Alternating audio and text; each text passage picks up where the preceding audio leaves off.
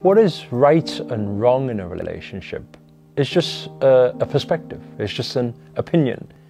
So I think the most important thing to establish a connection, a relationship that is long-lasting, is more to do with how you set the context, about your honesty, about your way to be able to communicate effectively with one another, your needs, your wants, your desires.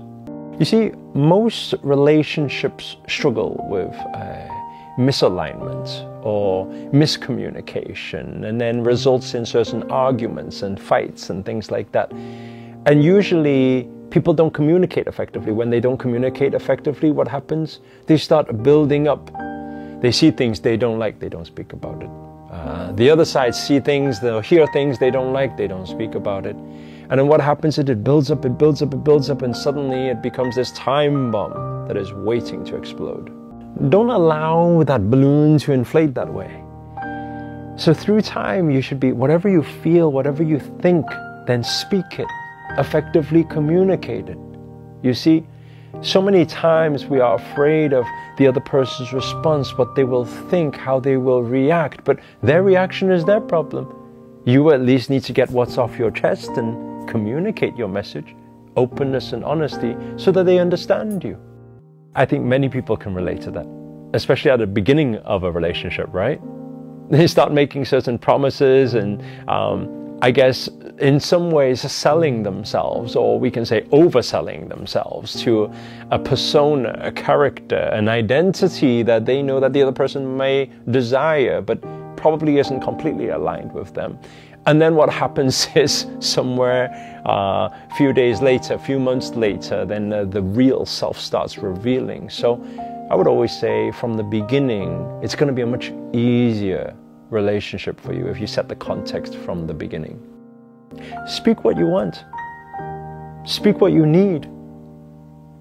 And the only reason people don't do that is because they're afraid of what the other person may think or reject them or something like that. But you need to understand, if you don't speak what you want, you can never be what you want.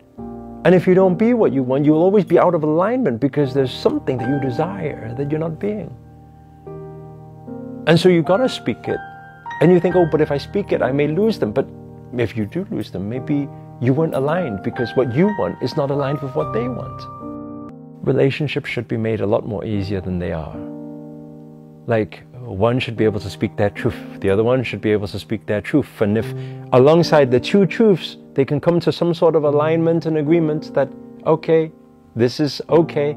I love you enough, or I love this relationship enough, and I love myself enough to make this work because I desire this, then they will make it work. But the biggest problem is most people, they don't speak about that. So what happens is 5 years later, 10 years later, 20 years later, those hidden secrets are deep down inside and they eventually will catch up. And then all the problems and everything starts to occur. So instead of that, understand that the one secret behind having the most successful and happy relationships in your life is truth, honesty, openness, and just speak what you feel. Be yourself.